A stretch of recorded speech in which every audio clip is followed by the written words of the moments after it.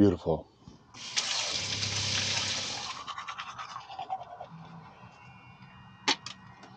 I have so much bottled water left over from giving out meals to the homeless the other day. I need to figure out what I'm going to do with it. I've got like 2 cases left. Maybe I'll try to individually dump them into my 30-gallon water tank that I have in the back of the van.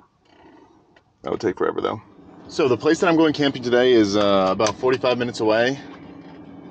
You see that right there? It's on Catchess Lake in Washington, and according to the app, there's hundreds of spots right next to the lake right there. But it is a Saturday, and I know the people of Washington are very outdoorsy, so I'm hoping it's not too crowded, but I guess we'll see when we get there.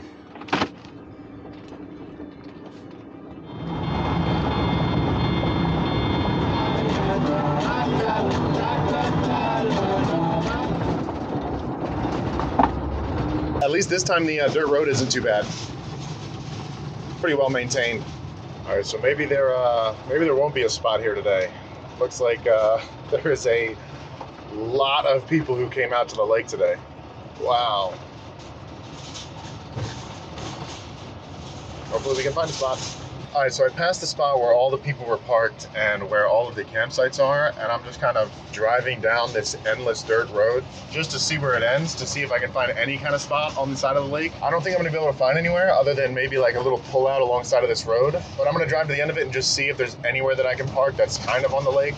But I've been driving for like 20 minutes down this dirt road and I haven't really seen anywhere, so I might just have to turn around and cook this breakfast on the side of the road.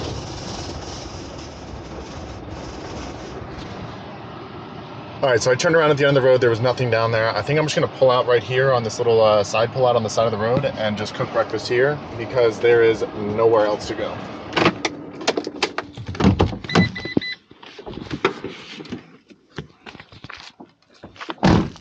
So this is the spot. It's not really much, but it'll do. I don't know if you guys can tell, but I kind of have a lake view. You can almost see it through some of these trees right here, but it's definitely not what I was looking for, but it's good enough. And I have service, so that's a bonus. There's already so many bugs in the van, so I don't know if this is going to be able, I don't know if I'm going to be able to keep the doors open while I cook, but we're going to try. All right, so as you can probably tell by the angle of this camera, my van is on a slant tilting this way. And it's actually kind of severe. So before I cook anything, I'm gonna go level out the van with some of these leveling blocks I have, and then we'll get to cooking.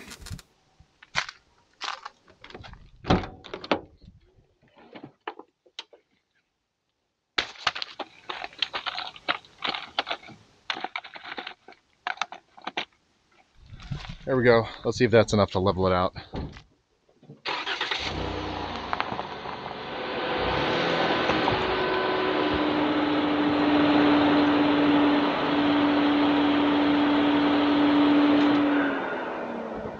All right, there we go. That looks good to me, honestly. Should be a little easier to cook now without the oil won't be running to the front side of the pan. It does make it quite a step to get in here though. But anyways, let's get to cooking.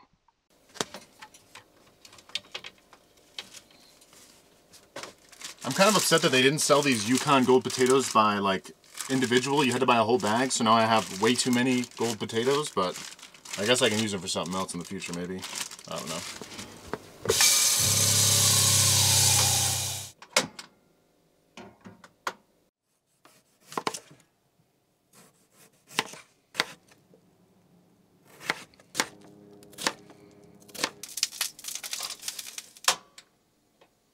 Sausage patties.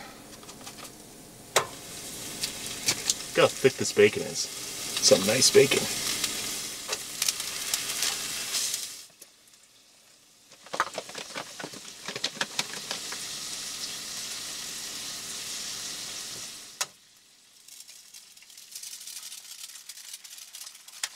This is a lot to manage at once too. Got sausage, bacon, eggs, pancakes, and potatoes all cooking at the same time. This all looks so good. I am so excited to eat this. All right, so I think these potatoes are done, so I'm gonna get those drained. Those look good. Potatoes are by far my favorite part of any breakfast, and it's kind of like a an art form getting them cooked right. Don't really care. They're all stirred up. And then in the pan they go.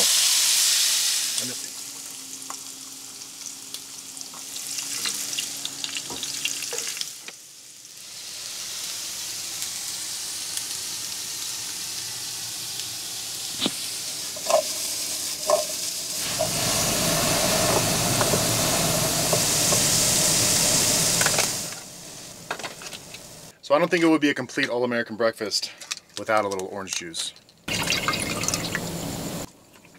Perfectly runny yolk. Look at that egg. I don't think, in my opinion, breakfast gets much better than that. I really wish that I was able to find a spot down there on the river, on the lake, because like from the pictures that I saw online, it looked like it was a really cool spot. It's just, I always make the mistake of coming to places like this on a Saturday, and they're always packed. This bacon is fire too. I haven't had thick cut bacon in months. I've been eating turkey bacon because I'm trying to eat healthier to lose some weight. So I figured I would treat myself today.